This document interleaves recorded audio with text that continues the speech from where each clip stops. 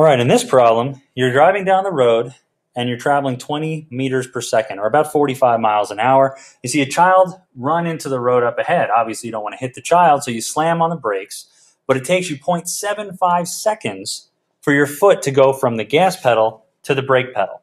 The question is, how far do you go before you even start to slow down? So we already have our drawing. So here's our car up here. We know that we have our velocity, and here are our variables right in this general region. So what we're going to do now is we're going to plug in the numbers wherever they belong. So I know my velocity is 20 meters per second, so I'm going to plug that in next to velocity. It wants to know how far I go.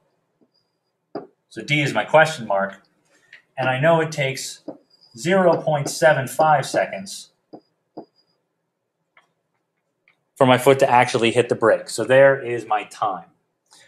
So now what I'm going to do is I'm going to plug in or write down my equation for constant velocity motion, which is the distance traveled is equal to the speed or velocity multiplied by the length of time that you move.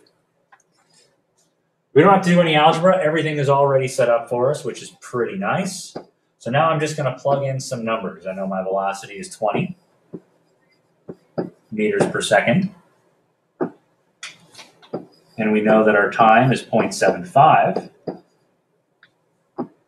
So when I take those numbers and I plug them into my calculator, what I'll get is a distance of 15 meters before I ever actually even begin to slow down.